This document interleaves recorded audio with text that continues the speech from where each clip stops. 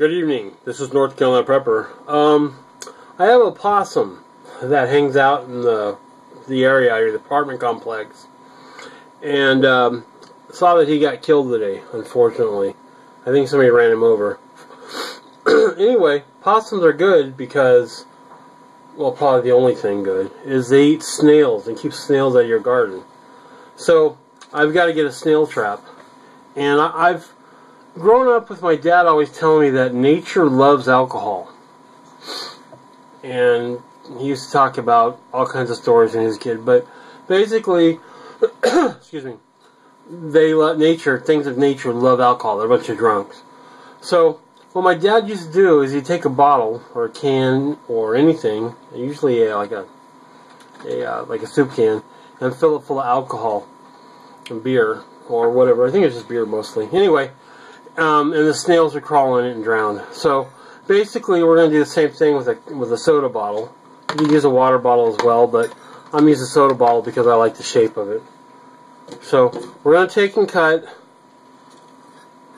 I don't know, about an inch, 2-inch slot, which that didn't even show up. So let's just cut it.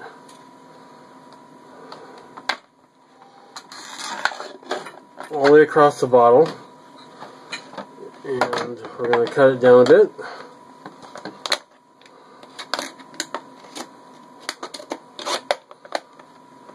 Put it over here.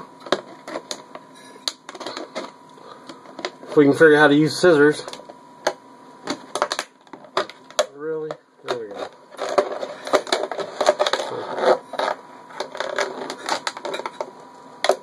Okay.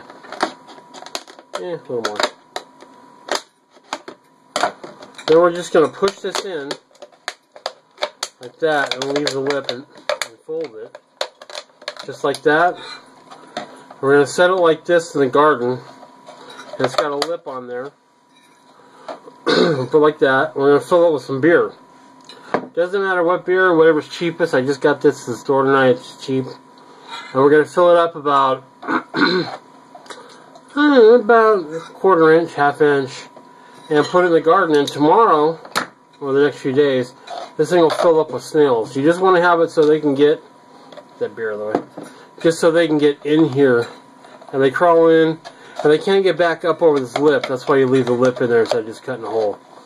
They can't get back out, and that's basically it. That's a snail trap, and it's a snail and slug and all kinds of slimy things that crawl. That's a real quick snail slug for you guys, so yeah, please rate, subscribe, and tell me if you've made anything like this or done it like this in the past. Alright, North Carolina Prepper, please rate, subscribe, and you all have a great day. Thanks.